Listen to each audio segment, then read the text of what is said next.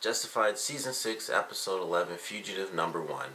Now, for anyone who may not have seen my review for the last episode, I mentioned that with this being the final season, a lot of crazy stuff has been going down as far as with the villains. It's pretty much either they're dying or they're going to jail. And this episode was an extremely perfect example of that, where we lost 3 people in one episode. Like, we had Boyd kill off Carl, which was crazy. Like, I thought, they're going to get out and work together, and maybe Carl would die in the aftermath, but they'd go after Markham and kill him and figure stuff out from there. I knew he wasn't going to give him half his money. I knew that for sure, but I'm like, something's going to happen. They're going to get out of here. But it's just like, Boyd's like, nope, boom, he kills him off. Hale goes to see Wynn and try to kill him. I thought that was going to happen for sure. And then, of course, Mikey gets in front of that and is like, maybe we can let him go and fend for himself and, basically get killed off like that. And then, he's trying to convince her not to kill him in front of him. She's like, screw this. And then she just shoots through him. And then he had, like, the most badass death, like, I think this series has ever had. I mean, I think there was one maybe last season as well. I think, Dewey's cousin, who's played by Michael Rappaport, I can't remember his actual character's name. I think he had a cool death too, if I remember right. But, man, Mikey went out. Like, he took basically all 6 shots from the gun, and he survived. And then I did not think that he was actually going to kill her off. I thought what was going to happen was that he would die, and she would use up all the bullets. And then Wynn would actually be able to get out before she was able to grab Mikey's gun and basically put the clip back in. And, things would kind of just go from there however they went. But Mikey actually killed her before he died. Like, technically, she died before he even did, because he hit her in the throat and actually killed her. And that was a complete shock to me. And so, she ends up being killed off. Mikey dies. Wynn calls the police. So I guess Wynn is actually going to survive, because he's kind of... With him having called the police, I'm sure he decided to go into protective custody himself just to, try to hold back on everything that's going down, especially now that the info's kind of out there. So I feel like he might live. We might get to see his final appearance in this show. I don't think this was it. I think they'll have a complete resolution where it's like, after everything's done, maybe in the final episode or maybe just before it, it's like, you're done here, you'll be fine, you'll be cleared of these charges or whatever, go off, don't get in trouble again, and then, he'll be out.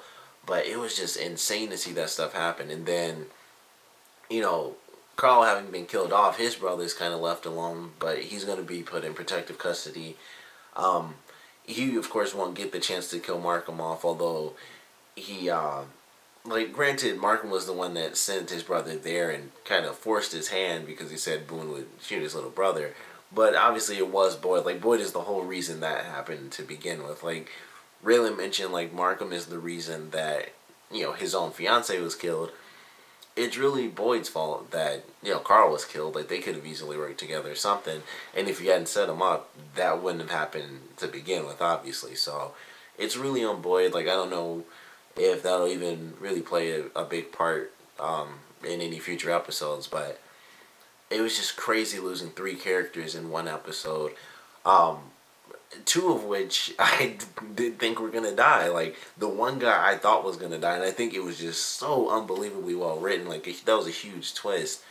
It's like, alright, I think the character everyone expects to die off is like, Wynn's been busted, Mikey betrayed him, and it's like, he's done for. He's locked up. He's in these handcuffs. He's tied to, like, the metal portion of the table. It's not like he's just going to rip out of that or something.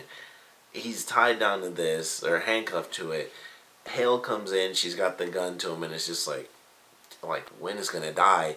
And then the other 2 people end up fighting each other and killing each other off, and he gets to escape. He gets out of there. I can't exactly say scot-free because, he obviously cared a lot about Mikey, regardless of the fact that, Mikey did kind of want to turn him over because of his cold and everything. And it was just crazy. And then, of course, the stuff with Boyd, that was just messed up in general. Like, the stuff between Mikey and Hale, them doing that, it was like, okay, I could see that happening. Like, you have a change of judgment, or not exactly change of judgment, but you don't want to see this guy that you work for, who's your boss and who you consider to be the closest thing you had to family, just killed off despite your code. So that kind of made sense. He didn't want to exactly just let him go scot-free, but he didn't want his brains blown out like right in front of him. That still would have hurt him too much. And then she's just like, I don't give a crap about either of you. And then she just shoots him like she didn't even waste the time. So that kind of set things off, of course, and that made sense. And Boyd was just like, just messed up like what he did and just killed his man off and took off. And now he's, in the whole get up, he's got the sheriff car. I don't know who that was that he followed in the truck. Maybe I didn't recognize Boone or something, but I have no idea who the heck that was in the truck that he followed. And maybe he just followed a random truck that was coming across the road or whatever, and that was the only one that came across, because it was the same type of truck, I believe it was, or at least it was just a pickup truck. And he knew, if I get this money back, this is kind of what I need to do it, or I guess, or whatever. Maybe it was just how they did it. It's the first car to come across him, and that was his plan to get the money back, was to put it in that type of truck again. But that was all craziness, just insane stuff. Raylan going to see Markham and Boone at the pizza portal was definitely one of the best parts. With Boone, when he was standing there, I thought Raylan was definitely about to put him down. Like, it seemed like he was out of nowhere. Like, if he has to put him down, that would be like a huge ramped up moment. But we're still gonna have to wait for that, because I know that's coming. If it's not Raylan, that would be an even bigger twist. And I can't believe I just remember this. I couldn't remember her name at all, and then I just pulled it out of nowhere. But if Loretto was the one to kill Boone, that would also be amazing. Like, even if it wasn't Raylan and they didn't have that insane, quick draw moment, if Loretta did it, that would be the perfect substitute, and I'd be totally fine with that. But I thought that it was about to go down there. He's like, don't you just love this moment? Like, you could hear a pin drop and stuff, and it was just a great moment. Raylan saying like he liked his hat and stuff, I thought was pretty cool too. It was just like they had the little conversation, and it kind of ends and everything's kind of calm, and like Raylan laughs and even Markham laughs, and he's like, my balls are so blue they're purple or whatever, and he's like, so just stay where I can see you. And it was just a crazy scene. Like, I thought it was about to happen right there, even though there's really no need for it. But that's just how Boone is. Like, he knows who the enemies are, and he'll start it off real quick. He'll just, I gotta draw on you, or at least I think I have to, until he says no. I'm gonna have my hand on my gun and I'm gonna draw if you decide you want to draw right now. So that was an amazing little scene. And then of course we got to see Ava with her uncle. We didn't get an exact explanation, but they don't have to have one. I mean, he got out of the mines. They said he was turned around, but he wasn't. He got the heck out of there. He probably had his own route or something like that, or it was just he knew one of the old exits or something like that, and he just took off the long way. And that's really it. So they didn't need to explain it. I'm totally fine that they didn't, and he just kind of showed up. She found him. They're off in the mountains trying to escape. They go to find the guy that everyone's like, we'll go to him. He'll help us escape. And of course we find out at the end of this episode, this guy's been dead for who knows how long. He's been dead for months for sure, because his body, they had it where he was like almost skeleton. It was still like a little bit of skin, but it was like tight on the bone. So this guy's been dead for months, like most of the year really. He's been dead, and they go in and it's just like, this was the plan to get out of here, and now they don't have that anymore. They have this big effing sled full of money that they were carrying uphill. They got helicopters flying all over them and stuff. Odds are, with the search radius being changed to the little cabin that they were in temporarily, it can't be that hard to find the guy in the woods. Like, even without Raylan, he got that information from Carl's brother. Even without that stuff, they got this search radius going on with helicopters. If they see a house, it's like, well, we saw this, so we went up there. Look at this random house we found when we were, flying over the forest. Let's check this out. It's a nice random place. They may have seen it. Let's go there. So they really have to get out of there quick, and I doubt they're going to be fast enough, because Raylan's going to, all he has to do is call that junk in. Like, he's going to call it in, or, well, he's going to go himself. He's not going to say anything, because he's trying to kind of do things his own way, because he knows that he wants to help Ava, and kind of just, he wants to do everything his way, and that's how Raylan is in certain cases, and this is definitely the case where he's gonna do it himself. It's the final one, of course. I mean, obviously, we know that because it's the final season, but just for the show, it's just his character, so it still makes perfect sense.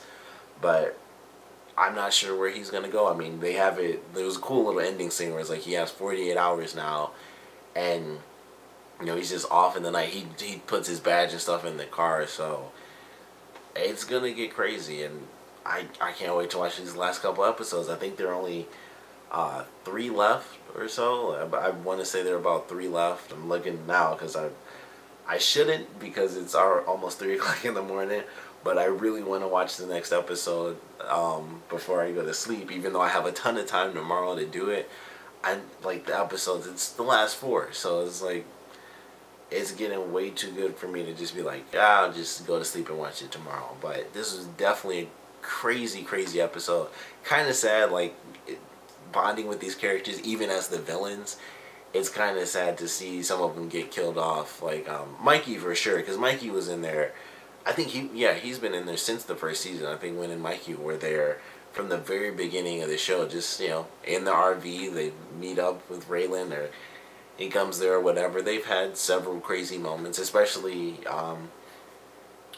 the season before last. So I guess it'd be season 4, I believe, was when they had like the guy, and he was like the albino and stuff, and he kind of worked particularly with Wynn. So I think that was when he really had a lot of different moments in the season, or I should say like in the series in general. That's when I think he had the most moments, because he was working with that guy, so they would go all over the place with each other. But it's crazy to see him go. Surprising to see Hill get killed off by Mikey in like this crazy fight where he gets shot like 6 times, like he's having Terminator or something, and he ends up killing her with like just a hard hit to the throat, takes her down. Boyd killing off Carl was a surprise, and I believe Carl's been in it for 2 seasons. I think he came in the last season, maybe it was the season before that, but he became the second in command. It was Boyd's cousin who, until he betrayed him. But I think he's been in it for about 3 seasons now, and it was like, there he goes, like Boyd just kills him off, and it's everyone. Like the only person that will probably live is like the one character that got introduced this season, and that's gonna be Carl's little brother. Boyd's probably gonna get killed off. Ava may or may not get killed off. I feel like Boyd and Ava are the 2 sort of mystery things, like, because they really could go either way for both of them, where Raylan kind of brings it all together, and it's like he either arrests them both, he's able to kind of get Ava, and she only gets arrested, because I don't think there's no way for her to really just go back to being a CI. She's done with that. She's trying to take off with the money. So odds are he's going to just try to arrest her, might end up killing her uncle off or something like that. So, that could happen. And then with Boyd, I have to assume it's going to be like a crazy guns blazing battle between him and Raylan, because that's kind of just, it's the 2 polar opposites of the series. But it's just getting crazier and crazier. I definitely love this episode, of course. I want to know what you guys thought about it, so please comment below and let me know your favorite parts, least favorite parts. And of course, with us losing 3 characters in this episode, I want to know which one was the most surprising to you, because for me, I kind of have to put it into a combo, even though it's kind of unfair to do that with 3 separate characters. The fact that they killed off 2 who fought each other, and it was like, like I mentioned, Wynn was busted, he's gonna die, and then it ends up being the other 2 people in the room instead of him, or I should say in the RV. But instead of him being killed off, which was the obvious thing, not just one other person, or the woman who was coming in to kill him, not does she only get killed off, but the other person who rats him out, they kill each other off, and it was just a complete shock. So for me, it's hard not to just lump them into one, because obviously they both died in the same scene. So, but if you chose one, like if I had to pick one, it would still be Mikey, because he was the character I knew the longest. Like with Carl, it was still surprising, and that was due to the fact that it was Boyd who did it, and he just had no remorse. And it's like he's getting to that point where it's like, I have to protect my own, and it's him and Ava, and that's it. And right now it's pretty much just him, considering what Ava did to him. So it's really just him at this point, and he's never been pushed so far.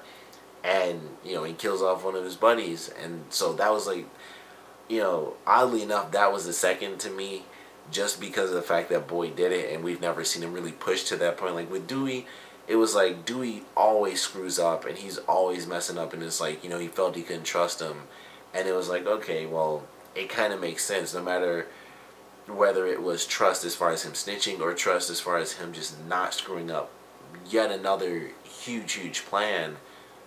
It just, that one made sense. And then this one also made sense because of him trying to survive himself, but it was just like boom, and he killed, you know, he killed the second in command basically. So if I had to put it in order, it would be Mikey 1, Carl 2nd, and Hell 3rd. But obviously all three of them are just like holy crap. But I want to know which one you guys would pick if you had to pick one.